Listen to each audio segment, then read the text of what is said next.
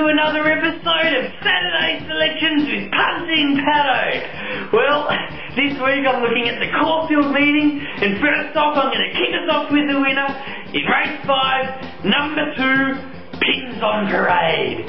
Look, this looks like a pretty good thing to me. He's proven at Caulfield, and I think has the class edge over most of these. Stevie Arnold on board more than makes up for the outside barrier. And then after that I'm going for race 6, number 5, Code Black.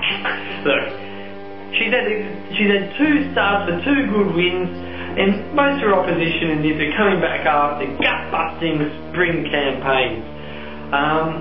Look, Code Black is on top of her game, and I think she's placed to make it 3 from 3. And then I'm going to go for race 8, number 11, La Familiar.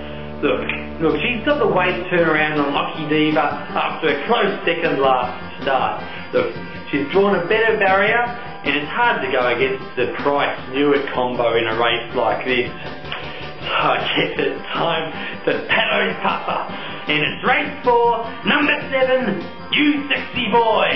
Look, he hasn't really been far away at any of his past few starts, but this is the kind of distance he likes, and he's trained at the track.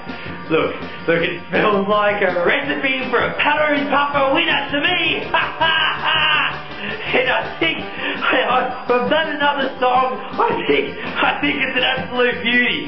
Here we go! Take it away, Patto! Sigma DVN is coming back on Friday at Mooney Valley.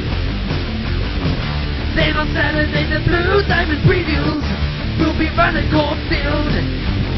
I've got a feeling that my tips for this weekend will come up trumps. I guarantee that you can follow my selections. My name is Punting Patto. I know the way to go on the Punting Patto Show. If you wanna have a drink with me, you'll find me at my local TAB. I'd like to take this opportunity to wish you a happy weekend. I hope you back a few winners, and have a smile on your face.